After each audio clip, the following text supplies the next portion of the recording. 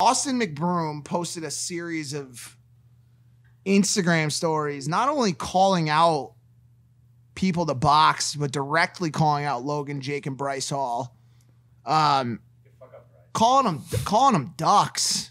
He called me a duck. Calling them ducks. What do I do? What do I do? I don't know. I don't know how to handle this. That's because I've never been insulted in that way. Like just a farm animal. Listen, here's the thing, man.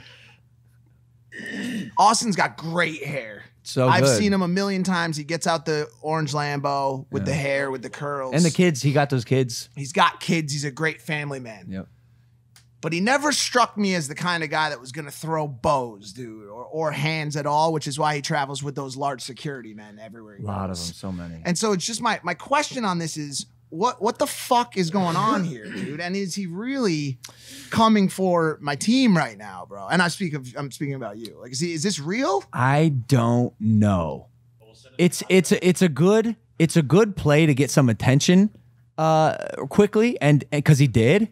He called out Bryce Hall. He called out me and Jake, and he made a comment, some shit like, "Yo, y'all are acting like vets. You know, you've only been boxing like 2 or 3 years. I've been an athlete my whole life. Like it's the same story. We just heard it over. I did slightly agree with that point, slightly, because I think you guys are agree, but. Compared to Austin, yeah, we're fucking vets. Yeah, yes, correct. We're fucking vets. That's brother. a good point. If you have 0 days in the ring, then you are compared to Austin, we're fucking vets. Right. Put respect on boxing and in the scope of boxing, no fucking way. Both of us, we're not even close to being veterans. Not even a conversation. But compared to Austin, I just am confused what his motives were here. I thought it was a joke at first, and Jake started chirping back about Catherine, Austin's wife, being in his DMs. And Catherine said, yo, delete the story. Like, what's going on here? Yeah.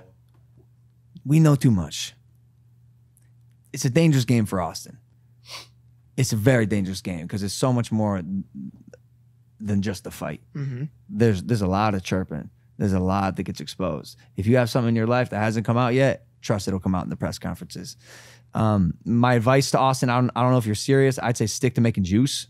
You're doing good with the family channel. Boxing, I don't think it'd suit you, unless you're really down.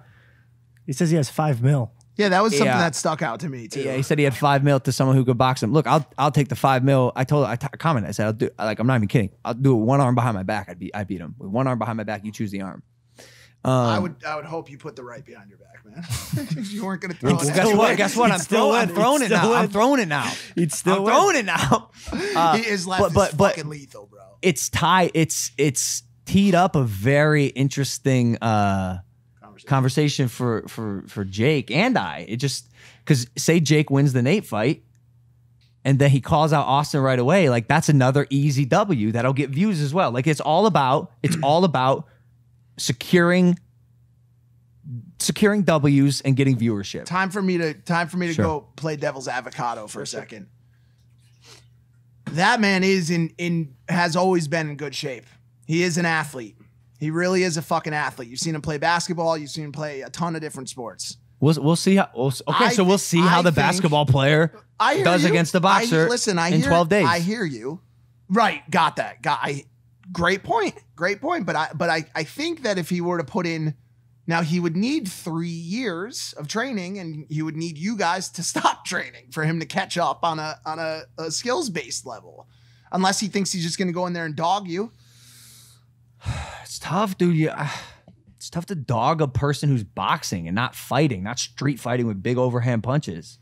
If I'm boxing you tactically, like being a technician in there.